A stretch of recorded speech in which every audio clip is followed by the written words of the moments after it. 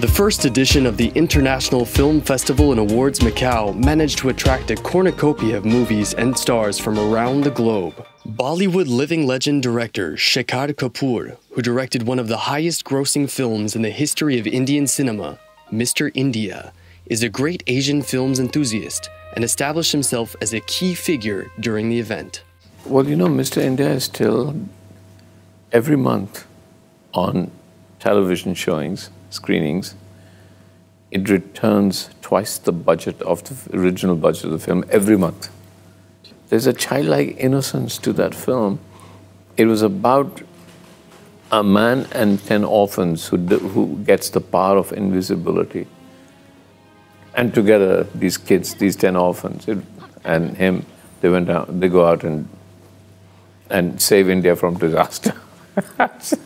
Shekhar is also used to working with Hollywood superstars. He directed the British costume drama Elizabeth, starring Kate Blanchett, and became a major success worldwide. You know, when I made a film like Elizabeth, for example, I'd never made a film outside India or in anything but an Indian language. And I was completely how am I going to do it? So, because for every artist, it's very essential, even filmmaker, art, poet, writer, to understand your own identity. So if you look at a lot of the reviews, New York Times, everybody, they said, oh, it's an MTV version of the Elizabethan court. There's a lot of initial kind of people saying, well, what is this? What is it like that? And then they all once they settled to this new form of cinema that I did and that, then of course everybody started reviewing it, and then it got 8 or 9 Oscar nominations. But fundamentally I realized what I was doing. It was a Bollywood film. Very much used to building bridges between East and West, Shekhar Kapur was a very smart choice to fill the jury's director chair. I was offered it, and the offer was so hesitant, as if they thought I might say no. And I was in the middle of production. I'm making William Shakespeare's life story right now. And I was in the middle of production. I just jumped at it because I thought, oh, Macao, that's interesting. A new festival, fascinating. I can be involved in the first aspect of its growth, and it's Asia. And anything that I see the name, okay, it's Asian, let's do it. It's the future.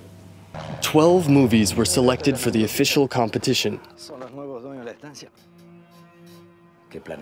From the Argentinian drama The Winter to Chinese mystery thriller Hide and Seek, local cinema was also represented in the group by Tracy Choi's debut feature, Sisterhood. Among the selection were also 2 Portuguese-language films, the Brazilian feature Elon Doesn't Believe in Death, and the Portuguese film St. George.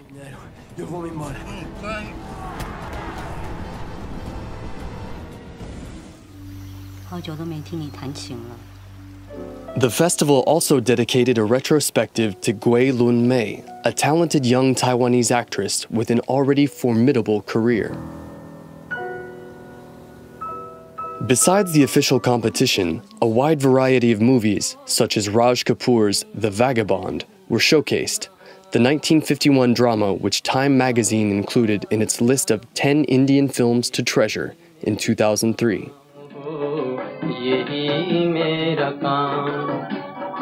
And the French psychological thriller cult movie Eyes Without a Face, directed by Georges Franju.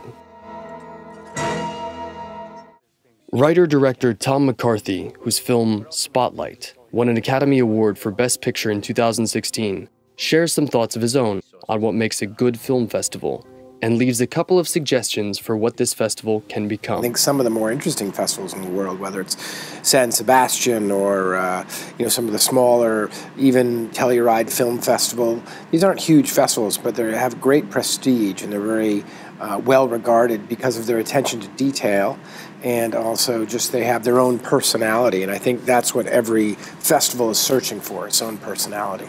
Well, what it can act as is a hub, right? Because what it is multicultural. So it can act as a hub to the region. It doesn't almost have to be in Beijing, it can be one jumping off spot and something very, it is a very unique, it's uniquely located, right? McCarty, along with Hollywood-based Italian producer Gianni Nunati, known for producing industry hits such as David Fincher's Seven and Martin Scorsese's Shutter Island, shared some of their know-how in a free masterclass attended by a significantly large audience. It's all down, all the lines, even radio. Whatever the hell's going on here, it's bad. In the awards ceremony, Secretary for Social Affairs and Culture of Macau, Mr. Alexis Tam, presented a Career Achievement Award to Feng Xiaogang, an actor-director known for such movies as If You Are the One and Back to 1942.